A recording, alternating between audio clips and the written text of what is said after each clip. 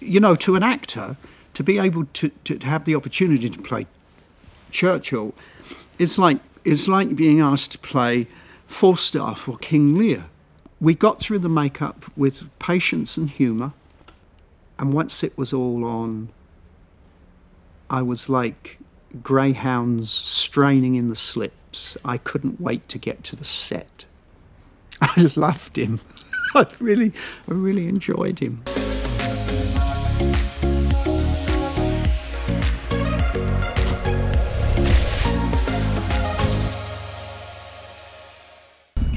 Winston lacks judgment. He's a bully. We may have to replace him.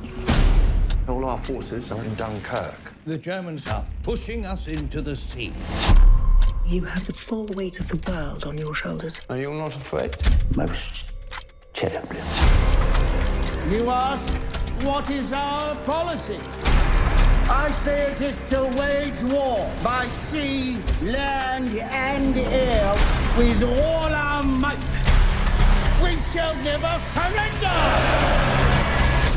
You know, the elephant in the room is, I don't look anything like Winston Churchill. How are we going to do it? I didn't want to mess with my health. You know, I'm nearly 60. I'm not going to put on 50, 60 pounds to play this guy. So we knew it was makeup. I knew Kazuhiro's work. I said to Joe, okay, there's only one man on the planet that could even remotely pull this off. It can't look like a man in a rubber face. Joe took out his notebook and his pencil, and he said, how do you spell Kazuhiro? You've wanted this your entire adult life. No, since the nursery. What do the public want me? It's your own party to whom you'll have to prove yourself. I'm getting the job only because the ship is sinking. It's not a gift, it's revenge. Let them see your true qualities, your courage. My poor judgment. Your lack of vanity. Yeah, my iron will. Your sense of humour. Ho, ho, ho. Now go. Go? Be what? yourself. Taking on Hitler.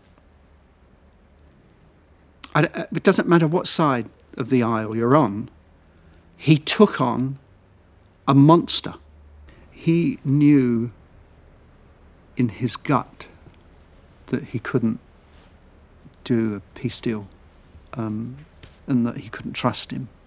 I don't know if it's a man so much in doubt as I'm going against every instinct. If they want me to go against my instinct, and my instinct is, once we do this, it's over. He left the War Cabinet at 5 o'clock. He then went and spoke to the Outer Cabinet. And he did, I believe, say, we will drown in our own blood before we give in. And he came back to the War Cabinet at 7 o'clock. There's no negotiated peace. There's nothing heroic in going down fighting if it can be avoided. Nothing even remotely patriotic in death or glory if the odds are firmly on the former.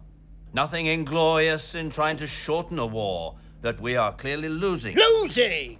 Europe is still... Europe is lost. And before our forces are wiped out completely, now is the time to negotiate in order to obtain the best conditions possible.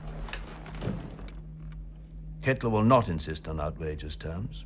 He will know his own weaknesses. He will be reasonable. When will the lesson be learned? When will the lesson be learned? How many more dictators must be wooed, appeased, good God, given him mixed privileges, before we learn? You cannot reason with a tiger when your head is in its mouth!